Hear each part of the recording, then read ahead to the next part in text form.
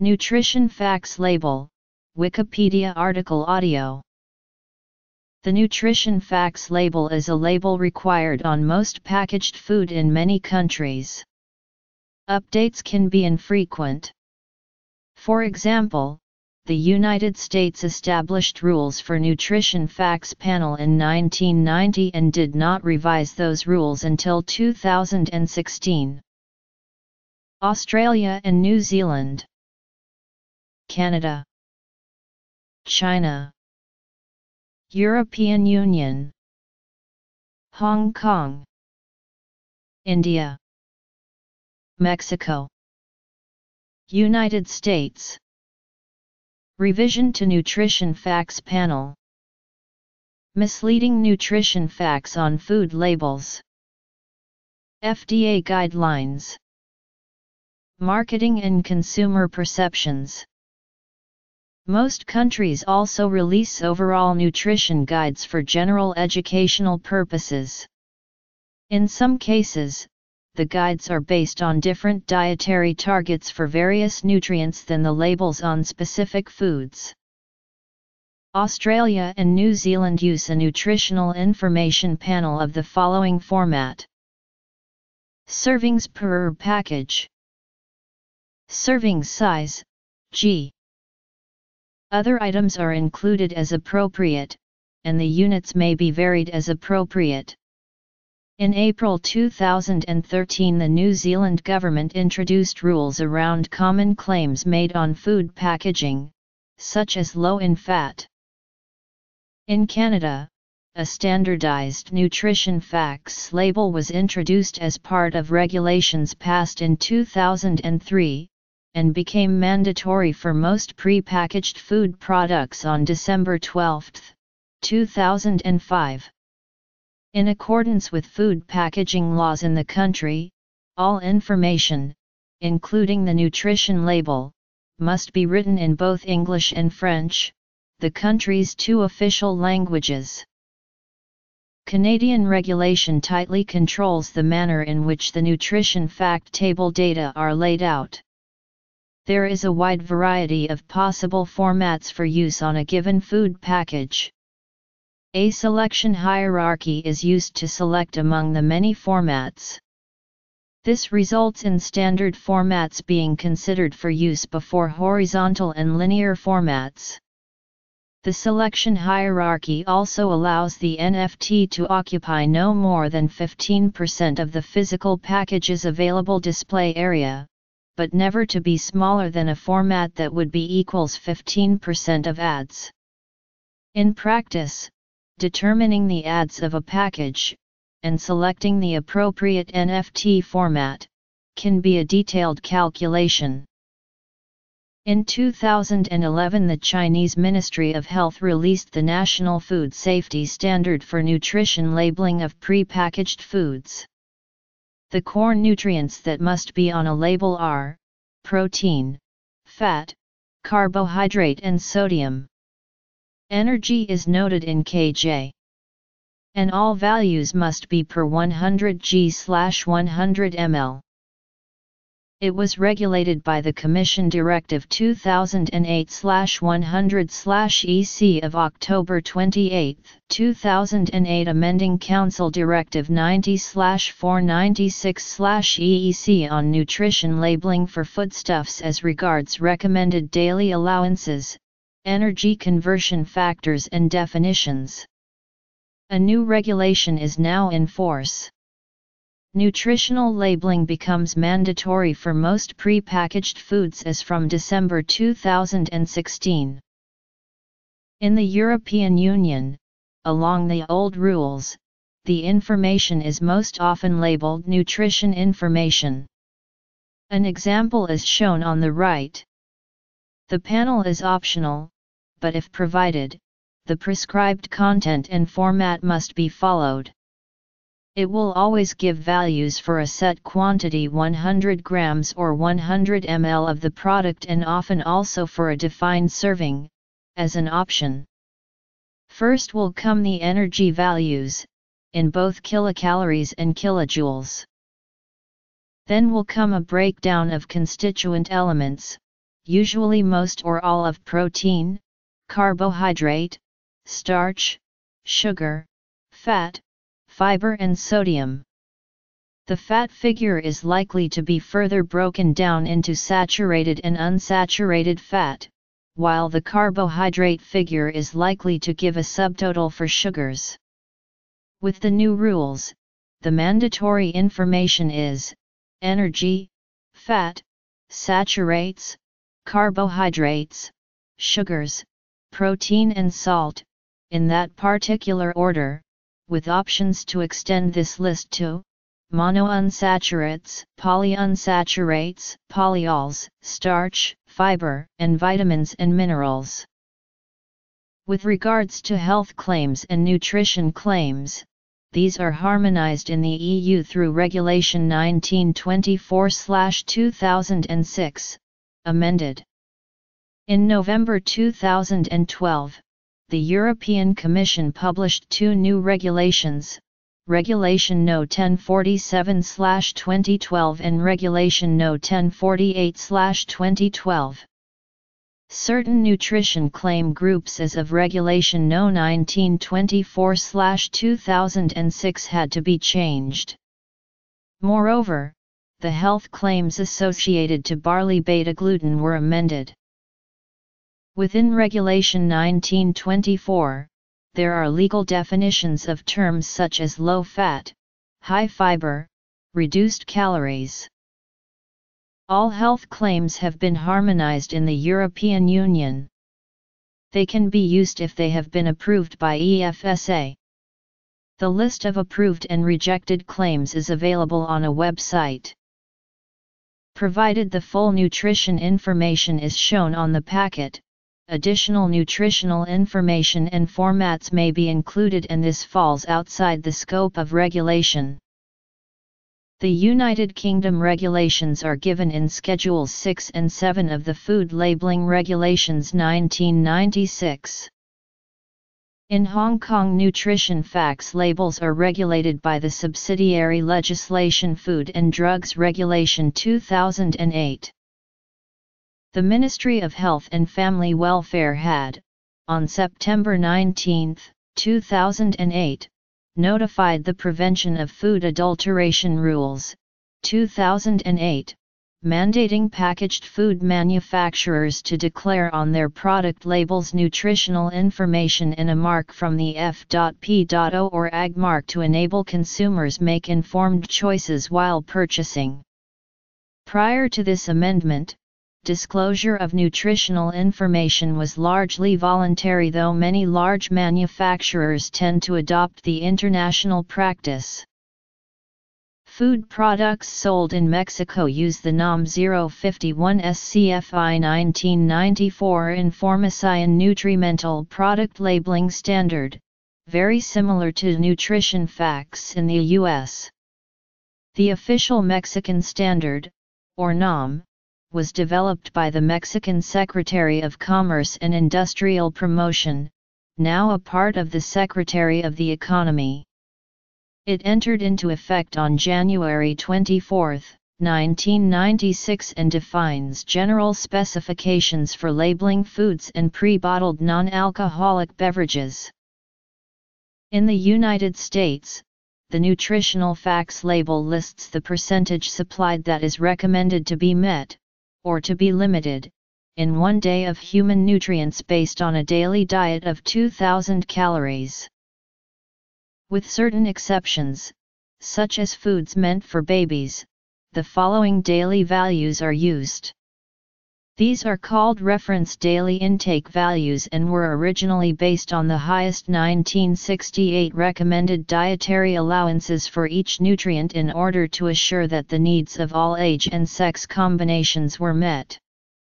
These are older than the current recommended dietary allowances of the dietary reference intake.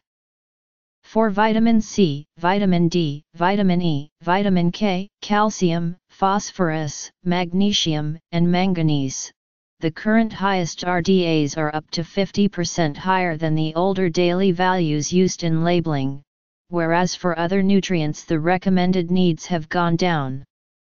A side-by-side table of the old and new adult daily values is provided at reference daily intake. As of October 2010, the only micronutrients that are required to be included on all labels are vitamin A, vitamin C, calcium, and iron. To determine the nutrient levels in the foods, companies may develop or use databases, and these may be submitted voluntarily to the U.S. Food and Drug Administration for review. Additionally, there is a requirement for ingredients to be listed in order from highest to lowest quantity, according to their weight. The label was mandated for most food products under the provisions of the 1990 Nutrition Labeling and Education Act, per the recommendations of the U.S. Food and Drug Administration. It was one of several controversial actions taken during the tenure of FDA Commissioner Dr. David Kessler. The law required food companies to begin using the new food label on packaged foods beginning May 8, 1994. Foods labeled before that day could use the old label. This appeared on all products in 1995. The old label was titled Nutrition Information per Serving or simply, Nutrition Information. The label begins with a standard serving measurement, calories are listed second, and then following is a breakdown of the constituent elements. Always listed are total fat, sodium, carbohydrates, and protein. The other nutrients usually shown may be suppressed, if they are zero. Usually all 15 nutrients are shown: calories, calories from fat, fat, saturated fat, trans fat, cholesterol, sodium, carbohydrates, dietary fiber, sugars, protein, vitamin A, vitamin C, calcium, and iron. Products containing less than 5 grams of fat show amounts rounded to the nearest 0.5 grams. Amounts less than 0.5 grams are rounded to 0 grams. For example, if a product contains 0.45 grams of trans fat per serving, and the package contains 18 servings, the label would show 0 grams of trans fat, even though the product actually contains a total of 8.1 grams of trans fat.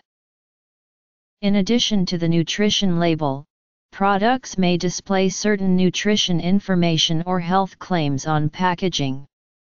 These health claims are only allowed by the FDA for diet and health relationships based on proven scientific evidence, including calcium and osteoporosis, fiber-containing grain products, fruits and vegetables, and cancer, fruits, vegetables, and grain products that contain fiber, particularly soluble fiber, and the risk of coronary heart disease, fat and cancer, saturated fat and cholesterol and coronary heart disease, sodium and hypertension, and folate and neural tube defects. The Institute of Medicine recommended these labels contain the most useful nutritional information for consumers: saturated fats, trans fats, sodium, calories, and serving size. In January 2011, food manufacturers and grocery stores announced plans to display some of this nutrition information on processed food. The Nutrition Facts label currently appears on more than 6.5 billion food packages. President Bill Clinton issued an Award of Design Excellence for the Nutrition Facts label in 1997 to Berkey Belser in Washington, D.C. The FDA does not require any specific typeface be used in the Nutrition Facts label, mandating only that the label utilize a single easy-to-read type style, though its example label uses Helvetica. However, as regulated by the FDA and the USDA, it is mandatory for certain information listed in the label to be written in English, including name of the product, net quantity, serving size, and number of servings per package, nutrition facts, ingredient list, and name of manufacturer or distributor. The smallest lettering should be at least 1/16 of an inch tall, based on the height of a lowercase o.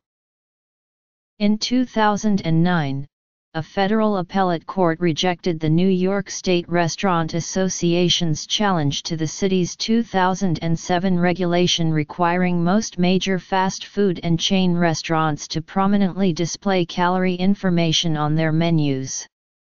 The rule applies to restaurants that are part of chains with at least 15 establishments doing business nationally.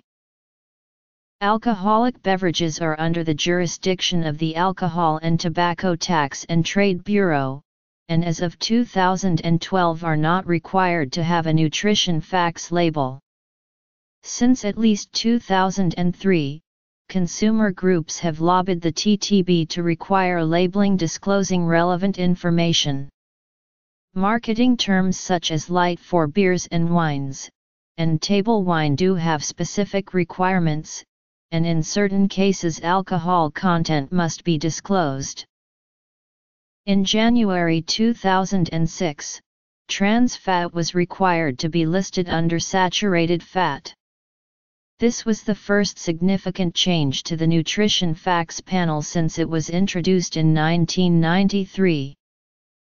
In 2014, the U.S. Food and Drug Administration proposed several simultaneous improvements to nutrition labeling for the first time in over 20 years. The proposed changes were based on trends of consumption of nutrients of public health importance. However, studies had shown that the majority of the U.S. population could not understand the information in the then current nutrition facts label. Nutrition label numeracy is particularly low in older individuals, of Black and Hispanic race/ethnicity, who are unemployed, born outside of the U.S., have lower English proficiency, lower education achievement, lower income, or live in the South. Proposed changes included a new design requiring serving sizes to more accurately reflect how many servings the average individual is actually consuming. The new recommendation also proposed removing calories from fat, and instead focusing on total calories and type of fats being consumed in a product. The proposed labels were to also list how much sugar is added to a product, as well as declaring the amount of vitamin D and potassium in a product. Some of these changes sparked a major debate between the food industry and public health agencies. The proposal to indicate sugar added during food production, in particular, was brought forward by the FDA as a measure to counter the increase in per capita sugar consumption in the U.S., which over the last decades exceeded the limits recommended by scientific institutions and governmental agencies. Major American food associations opposed the label change, indicating lack of merit and no preponderance of evidence to justify the inclusion of sugar added in the new label. The rules for the new design were finalized on May 20, 2016. Manufacturers were initially given until July 26, 2018 to comply. A proposed rule by the FDA would extend the compliance deadline to January 1, 2020. For food and dietary supplement labeling purposes, the amounts of vitamins and nutritionally essential minerals in a serving are expressed as a % of daily value. Many of the definitions of 100% daily value were changed as part of the revision. A table of the old and new adult daily values is provided at reference daily intake. The FDA is constantly updating and changing its guidelines to help inform consumers and keep them safe from misleading labels. Food producers and their marketing techniques have continued to find ways to circumvent existing regulations. Of the many claims and misleading labels in question, the use of the label healthy on a variety of foods has been a particular issue for many food quality advocacy groups. In their comments to the FDA, the Center for Science in the Public Interest urged FDA officials to address the incongruity between current dietary recommendations/nutritional standards and their definition. CSPI argued that the current definition is too ambiguous and sets a low health standard that allows processed foods with minimal and low nutritional value to use this definition to entice consumers into making poor health choices. The CSPI claimed that the FDA's current guidance on this issue could be potentially misleading and could incline customers to consume unhealthy foods without making informed decisions. CSPI and their research suggested that a new standard and more adequate definition should make it more difficult for processed food brands to obtain and misuse the healthy food label, ultimately giving consumers a better ability to make informed decisions based on the nutritional and health quality of the food they consume as opposed to relatively unsubstantiated claims. In addition to using the healthy food label to draw customers to low-nutrition foods, food marketers have used a variety of low-content, like low-fat, low-calorie, etc. claims to assuage consumers' health concerns and to potentially mislead them. Low-content claims are labels or other advertised claims that appear on packages and/or in advertisements are used so that consumers perceive the products they buy as being healthier or more nutritious. Misleading food health assertions of this nature are both widespread in food marketing and also not reflective of the actual nutritional or health quality of the food or beverage in question. These claims are not consistent among all food and beverage groups, although some of them do accurately represent the nutritional and/or health benefits of a certain food or beverage. Often this does not guarantee that all claims across all beverages and foods are reflective of actual nutrition.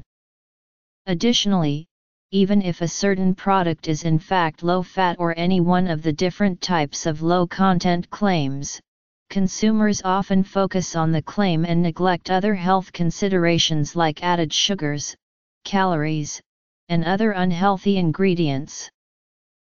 The food industry constantly confuses consumers. Some of the basic reasons why people are misled is because terms such as natural, non-GMO, trans-fat-free, or kosher do not have consistent definitions for consumers to follow. Without clear standards or definitions, these claims are not informative of the true nutritional content of the food in question. Non-GMO products are often mistaken for organic, just because it is certified as non-GMO. Conventionally raised crops like corn, canola, and soy may be certified non-GMO if they are grown without genetically engineered seeds. Many snack chips being sold in stores use non-GMO ingredients grown with chemical pesticides. Non-GMO does not mean certified non-GMO. Many food products and nutritional products claim to be non-GMO but do not provide certification of that status. Any company that self-proclaims its products to be non-GMO has to back it up with certification. Trans-fat-free does not mean the food is free from trans fats. In fact, in the US alone, the FDA currently allows foods containing up to 0.5 grams of trans fats per serving to claim 0 grams of trans fats per serving, which is completely misleading. Choosing one food item over another for reasons such as products claiming they are all natural or fat-free do not always mean it's healthier. The FDA does not define natural, but if labeled so, the food must not contain added colors, artificial flavors, or synthetic substances. However, foods labeled natural can contain preservatives. Companies will argue that natural products that contain high fructose corn syrup are healthy because it comes from corn. No sugar-added items are often bought but also not fully understood. Foods like fruit, milk, cereals, and vegetables naturally contain sugar. Although there may not have been added sugar, they still contain natural sugars. These sugar-free products may contain added ingredients like maltodextrin, which is a carbohydrate. Carbohydrates may be simple sugars or complex starches that can raise blood sugar.